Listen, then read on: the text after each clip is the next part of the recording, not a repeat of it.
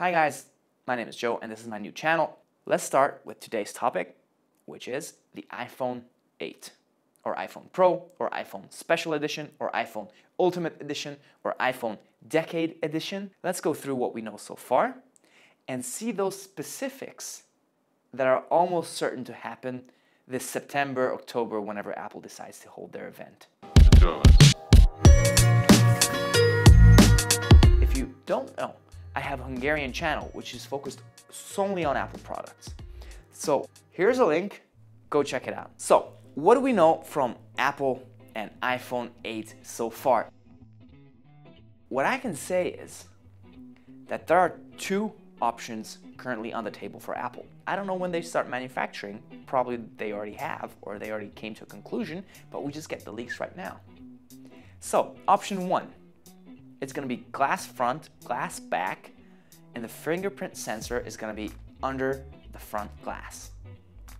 The camera is not horizontal, it's vertical. The front is a 5.6-inch OLED screen, which is from top to bottom, and no borders, no nothing. It's one gorgeous piece of technology. From my own perspective, I would love if this option would be true. The other option, if Apple couldn't pull off the fingerprint sensor and they couldn't place it under the front screen, then the fingerprint sensor is going to be on the back and it's going to be an aluminum case, which is pretty boring if you ask me, considering we've had an aluminum case, aluminum.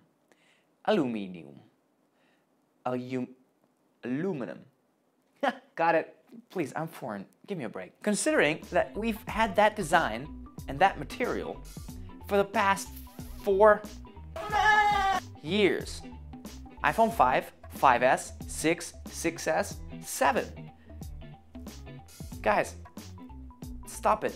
Cut it out. We don't need that material anymore. We want glass. It looks pretty ugly. I mean, the fingerprint sensor being on the back of the phone is not a beautiful thing to see. Even if Apple pulls it off, and they will probably, still, it just doesn't feel right. What other options do they have? They could place the fingerprint sensor in the power button. No, whoever turns their phone on with their power button. So those are the two options. We don't know as of yet what is gonna happen or what won't happen. All we know is that these two options are pretty solid. I mean, usually at this time of the year, you already have specific designs and you see the CAD files and you see all the schematics that leaked so far. Anyway, moving on to the screen. The screen will be a 5.66-inch OLED screen, which is provided by Samsung because Apple ordered 160 million screens from Samsung. So we're looking at Samsung screens in an iPhone that might have a fingerprint sensor on the back and a material that has been used for 5 years. It's not looking good for Apple so far. But the thing is that it's a huge screen. Considering there are no buttons on the front, and you see the camera and you see the speaker on the front, it's just a very, very short and tiny row on top. And the screen goes around it. It's beautiful. That could save the iPhone. We gotta talk about the camera. The camera will be vertical. Why is that? Why can't Apple do it horizontal as they have so far? Look at that. Look at your iPhone right now. What do you see? You see a camera over on the front and you see a speaker, right? They take up about that much space. Currently, that's why we have the camera on the side over here, because they can't put it in the middle because the front-facing camera is in the middle. Now, if you look at the plans for the new iPhone, it's gonna be a lot longer. There isn't any room to do the camera horizontally. You have to do it vertically. Second reason, you take videos like this. I hope you take videos like this. You should.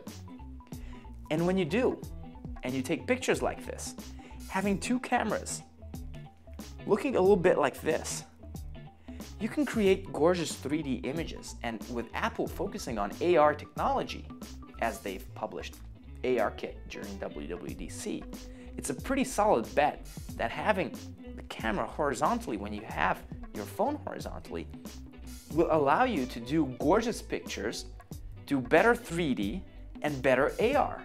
And there's another reason it needs to be glass, because there's a rumor that it's gonna be wireless charging. Apple started wireless charging with the Apple Watch, and they're doing great. I mean, wireless charging is fantastic. Why haven't they implemented that with the iPhone so far? Because of the material. Aluminium is not a good material for wireless charging, so they need to swap it out, which brings us to the question, will there only be an iPhone 8, or will we see an iPhone 7s and 7s Plus?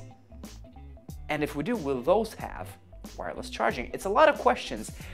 Usually by this time we already have a lot of information on the phones, so what I presume and what I think is that we're going to see a 7s and the 7s Plus, which won't have wireless charging, and we'll have the ultimate decade edition of the iPhone 8, which please Apple, pull it off. Fingerprint sensor under the screen. Samsung couldn't do it. They put their fingerprint sensor up on top and it just sucks. I mean, no one can reach it. No one, and I got big hands, no one can reach it. There are rumors that it's going to be a little bit thicker and the processor is placed a little bit weird, so there might be a lot more room inside. And with that, they can optimize battery life and we might have a phone that can survive a day. Now, to sum up, I would love to see the new design. I would love to see a better battery life. I would love to see wireless charging, the new camera with AR and 3D technology. It would be just one piece of gorgeous tech. Guys, thank you for watching. Again, go check out my Hungarian channel if you want. Subscribe to this channel, as I've got 2 partners, which I will talk about in my next video. And I'm doing an international giveaway for some awesome tech stuff.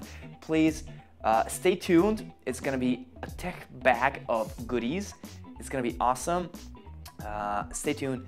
Subscribe. Check out my Instagram and my Facebook page. Until the next video, take care and hang loose.